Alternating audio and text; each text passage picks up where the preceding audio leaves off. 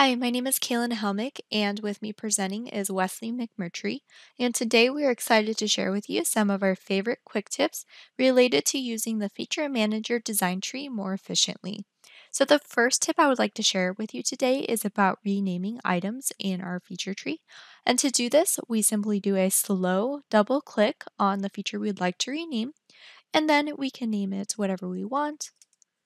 And then we click the Enter key on our keyboard to save the new name. If the slow double click just isn't for you, you can also right click on the feature and then go down to Rename Tree Item. And a third way, if you like keyboard shortcuts, is to select the feature and then hit the F2 key on your keyboard. Renaming features on your tree is a helpful way of staying organized because now you can quickly reference your features and know exactly what it is that feature was created for.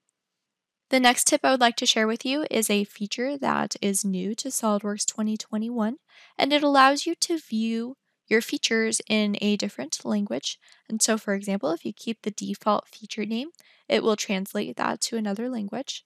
To turn this on, we go to Options, and then I'm going to go ahead and search my options for Translate. And this is what we're looking for here. And you want to make sure that this box is selected here, Show Translated Feature Names in Feature Manager Tree. And you can select a variety of languages. Right now I have it set to Spanish, but I'm going to go ahead and switch it to Chinese and click OK. And now you can see that my translation in my parentheses have switched to Chinese. The next tip I would like to share with you is called selection sets. And to create a selection set, we start by holding down Control and selecting the features we would like to be part of our selection set. And then we right click and we go down to Save Selection and then click New Selection Set. And then we can see that created a folder for us up here. And if I click this arrow, we can see our selection set that we just created. I'm going to go ahead and do that slow double click again to rename our selection set, and I'm going to rename it Holes. And if we click the drop down arrow, I can see that I added some holes. And this is a great way of saving similar features so that you can easily access it later on. So for example, once my feature tree is full and I'm looking for a certain hole, instead of trying to dig through my feature tree, I can go to my selection set and view all my holes here. The next tip I would like to share with you is about the rollback bar. And the rollback bar can be used to kind of go back in time, so to speak. And we do this by clicking and dragging our rollback bar up in our feature tree. And this is useful if you're ever thinking, oh, I wish I created this feature earlier. I need to go back in time before I create this feature. And you can do that by rolling the rollback bar up as far as you need to. And that suppresses these features. And so if I create a feature now, this is where it would appear on the feature tree. I'm going to go ahead and roll my rollback bar back down. And the next tip I would like to share with you is one that's called parent-child relationships. And to view parent-child relationships, you simply click on a feature, and any arrows that are pointing up in blue are ones that are showing a parent relationship. So for example, this main body feature is a parent of this hole, which means this hole is referencing this main body. In other words, this hole could not exist if this main body didn't exist. Likewise, if we click on main body, we can see that there's a purple line or a child relationship going to this hole. And it also has parent relationships to the origin and to the right plane. This is helpful if there's ever a feature you're thinking about deleting. You want to make sure that that feature does not have any child relationships.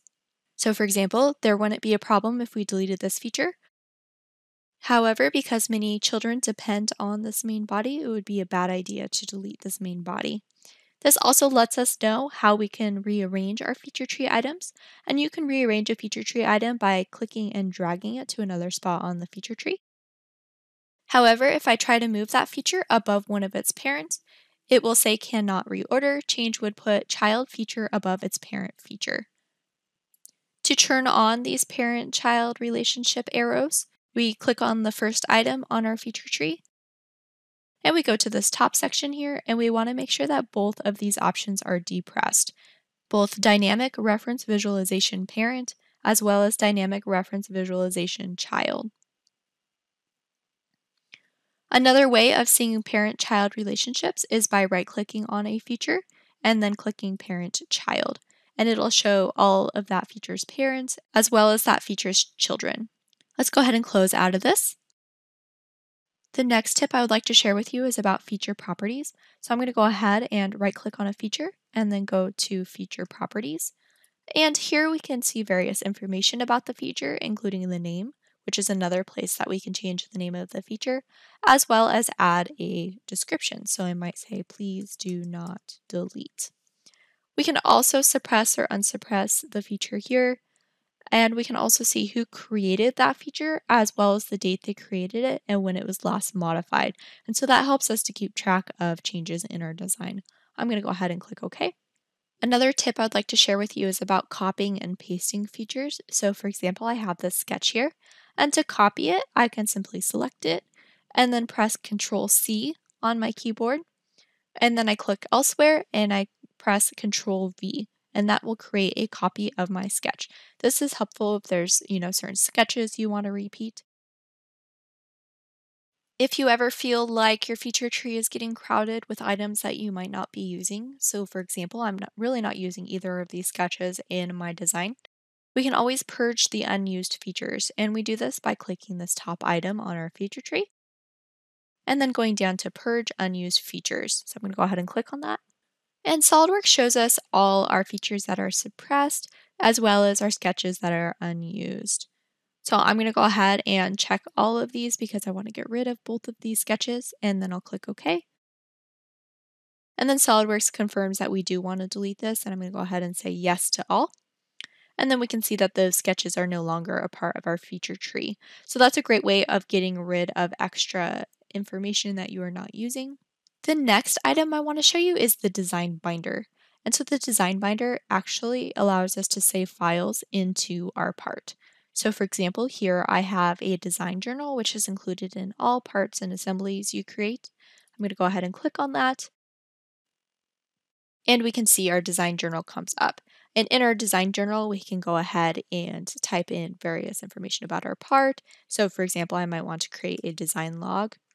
And I might say in my design log, part ready for review. And then I'm going to go ahead and save it and exit out of it. And then we can see if I double click on this again, we can see that that information is still in my document. You can also add your own files to the design binder. So I'm going to go ahead and right click on design binder and then click add an attachment. So for example, if I had a meeting with my boss and my boss gave me certain specifications that I need to follow, I can upload the notes that I made during that meeting about my boss's specifications for my part. And then I can easily reference it here. And this is information that I might have normally written on a sticky note and put somewhere in my cubicle, only to be lost when I actually needed the information. And so instead, it's right here in my part, easy to reference. And my boss told me that the part must not weigh more than 0.2 pounds, part needs to be completed by October 10th, and I should send to Monica for review. So on the topic of the part must not weigh more than 0.2 pounds, there's actually a feature in SOLIDWORKS that helps with this, and we call them sensors. And if the sensor folder isn't showing up for you, you can always go to Options and then search for Feature Manager, and we'll go to our system options, and you can make sure that your sensors folder is set to show. So you can have it as always show, hide, automatic, and this applies to all the other folders in the feature tree as well. So if you did not have the design binder showing either, you can change it here as well. So to use the sensors, we go ahead and right click on the folder, and I'm going to click Add Sensor. And I do want my sensor to measure my mass properties, although there's a variety of different things that you can have your sensor measure. So I'll stick to mass properties. And under properties, I'll do mass, though you can also do volume and surface area and more. And next, I'll select the entities I want to monitor. So I'm going to go ahead and select this part. And I'm going to create an alert. And this alert will let me know if the mass is greater than 0.2 pounds. And then I'll go ahead and click check. And now if the mass on my part exceeds 0.2 pounds, it'll let me know. So I'm going to go ahead and change the material to steel so that we do activate that alarm. I'll go ahead and click apply. And now we can see that there's an error here in our sensors. And then if I highlight this, it says warning, 0.395 pounds is greater than 0.2. So I know that I exceeded my boss's requirements on this part, and I would need to modify the part or the material to get back within that 0.2 pound limit. The final quick tip I want to share with you is about annotations. And I know that Wes will go into annotations a little bit more, but I want to quickly show that if you right click on the annotations folder, you can select show feature dimensions. I'm going to go ahead and click on that. And then SOLIDWORKS will show you all the dimensions related to the part. And this is a handy way of getting dimensions for your part instead of having to take out the measure tool and measure all these dimensions yourself. So those are my favorite quick tips to use with the Feature Manager design tree. So I'm going to go ahead and hand it off to Wes now, and Wes will talk a little bit more about Feature Manager design tree tips related to assemblies. It's all yours, Wes. Thanks, Cailin. My name is Wes McMurtrey, and I am an applications engineer with GoEngineer. I would like to spend some time today covering a few topics that can be found in the Feature Manager. The Feature Manager allows for an outline view of the active assembly we see in the display area. It is a very intuitive and easy method of working in SOLIDWORKS. Today I'm going to focus on a few items / tips, tricks, methods that may be overlooked from time to time that can be found using the Feature Manager. The first item I would like to discuss is using the filter in the Feature Manager to search for features that are a part of the assembly seen in the display area, then use those selected features to create a favorites folder to store the selected features for easy access. So let's get started. So let's go look at the filter for searching for specific items. This can be found at the uppermost portion of the Feature Manager. For this scenario, I want to select a counterbore feature to search for and then place them in a favorites folder for easy access for things such as editing or sharing with other design members. So what I'm doing right now is I went and searched for anything with the letter CBORE, and now this has populated my design tree. Now I can see all of the different counterbore features that are being used in my assembly. So what I'm going to do next is start selecting each individual counterbore that the filter has searched and found.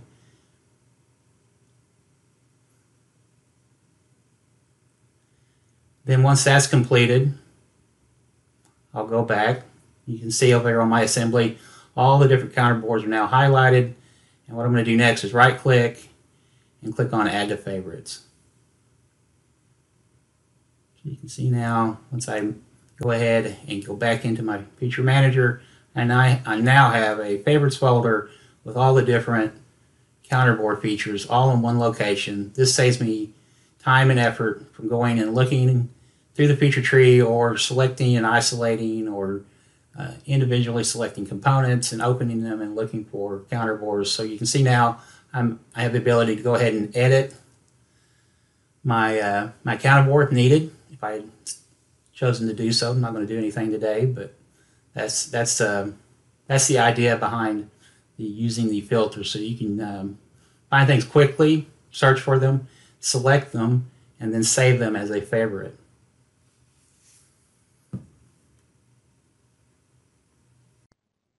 So up next, we're going to use the collapse function to minimize the length of the feature design tree. You can right-click anywhere in the Feature Manager to select, but first let's scroll down just to kind of emphasize the length of our tree here. We'll right-click again and click on Collapse Items, and now you notice everything's kind of tidied up there, and everything is collapsed and can be much more easily accessed. Sorry about that. We can also create a new folder or add a new folder if we want to store multiple bodies and parts into a singular folder. This is useful for hardware, nuts and bolts, and miscellaneous items.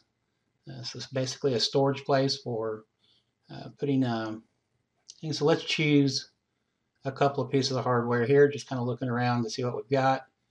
Some mounting hardware, some other items there.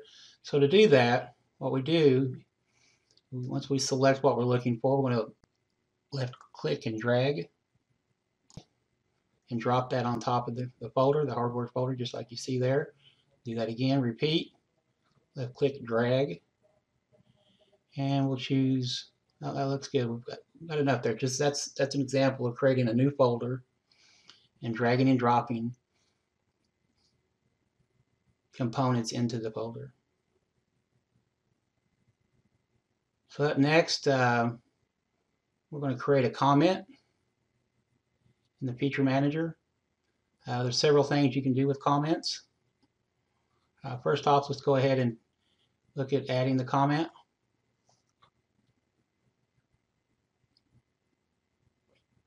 So notice we have a comment dialog pops up here. This allows us to add any type of notes for future use, or other team members, people working behind you, to come back and take a look at maybe a concern that you had. You can also insert images, add a date stamp, and also insert a screenshot of our assembly. Let's go ahead and save and close that. But maybe we want to make an edit later on. So if I come back and right click on the comment, I can go back, maybe zoom in on something that I'm concerned about, take a closer look at it. Now let's go back and right click, edit comment, maybe take a snapshot of that, and we'll save and close that.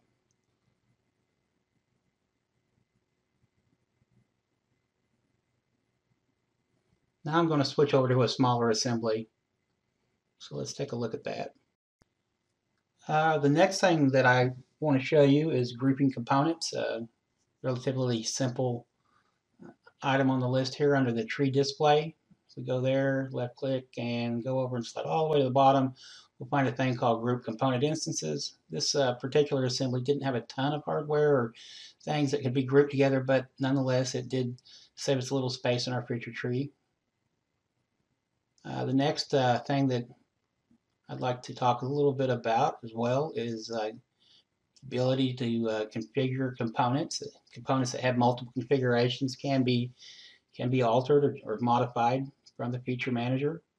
If I zoom in here, you notice we have some nuts and some flat washers that seem to be a little different sizes. So let's take a look at that real quick. And if I were to go and let's find what we're going to change here. If I right or just even select and then come over, and you notice at the very top there, if I click on the drop down arrow, change my configuration and click on the OK button, you notice now I've got my configuration changed. That looks a little more like the other nuts and bolts. Same goes for this washer here. Let's go ahead and modify that and make a change. Say OK to that as well. So all of that's being done within the Feature Manager.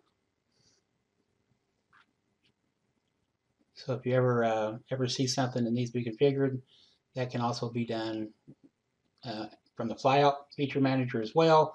Of course, with SOLIDWORKS, there's always seems to be 3 to 4 different ways to get a solution from something. So the next step, let's talk a little bit about active configurations. If you have an active configuration that has an exploded view in it, you can right click in the feature tree and select Animate Explode or Explode. I selected Animate Explode this time. So no need to necessarily go over into the configuration manager as long as the explode configuration is active. So let's go back now and we'll right click again. And we'll come down and we'll animate the collapse. We have the option for collapse or animate. Kind of pops there just a little bit, and then we're going back now, putting it all back together. So that was using the explode command from the Feature Manager. Another option too is under our mates folder. If I click on the drop down arrow, you notice there's just a whole list of mates. There's several mates here, and you notice it's just we've got active active mates, suppressed mates. I think we have some missing suppressed mates. So we have an option to sort mates, and to do that, I'm going to right-click on the mates folder. I'm going to come down and you look at all the different options we have here. I'm going to select group mates by status. And what that does is exactly like it sounds. It's grouped these in a status. So I have active, I have suppressed, and suppressed missing, all in their separate folders. And if there's other things that they can be sorted by, it will also sort them as well, as far as missing mates or any errors or anything like that. So that's a handy tool, sort mate. Next up, let's look at our purge unused features. This can also be handy as well for cleaning up models and assemblies. Let's go ahead and select that, and we do have a few items that can be deleted or purged. We'll go ahead and say OK to that. And we'll kind of take a quick note here what they're telling us. We'll say yes.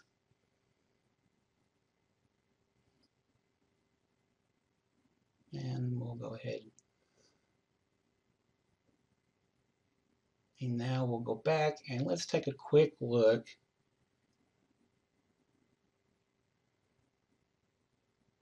at opening up a new subassembly.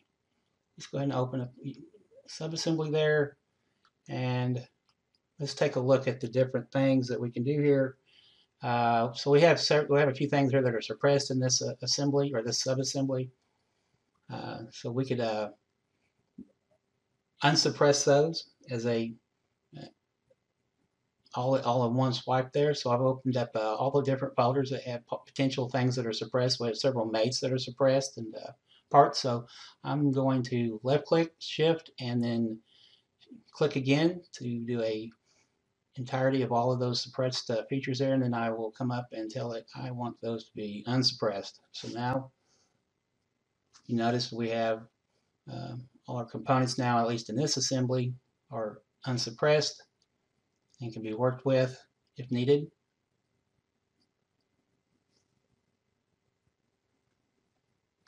Let me stretch this out just a little bit, just to kind of give you an idea of how much information is in this feature tree. Maybe I don't want to show everything. There's still a lot of information in there, but of course these are all optional options for you to select and choose to your preference.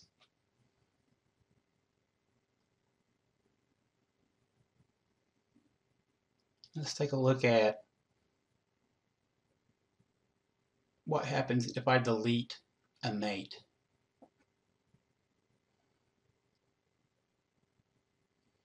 I right-clicked on my mate. You notice right in this area is where I want you to look, where I'm circling around with my mouse. I'm going to tell it to delete that. We'll say yes. And you notice that changes. Now I have a bracket there with a little minus symbol in it. That's telling me that this particular part is no longer fully defined. I am now not completely defined, and so I Control Z. I'm going to undo that. You notice it goes back to no minus symbol there. So that's the difference between fully defined and not defined. And also, if you ever see an F in brackets, that's the fixed part. That means that cannot be moved. It is fixed in space. And the float command, if I choose all configurations, I can go back now, unless it is still a fully defined part, so I'm still unable to move it in space. But that is the difference. If you see the F in brackets, that is a command or an icon indicating a or fixed component. Well, that's what I have time to show you today. So thank you for listening in, and I hope you enjoyed my take on the Feature Manager and a few of the things that make it such a useful tool. Please check out any and all upcoming webinars from GoEngineer. We would very much appreciate that. We're continually updating content for our customers, so be sure to check out our YouTube channel for all kinds of information. And don't forget to go to GoEngineer.com if you would like to learn more about our services and support. That includes online, on-site, and self-paced training. See you next time.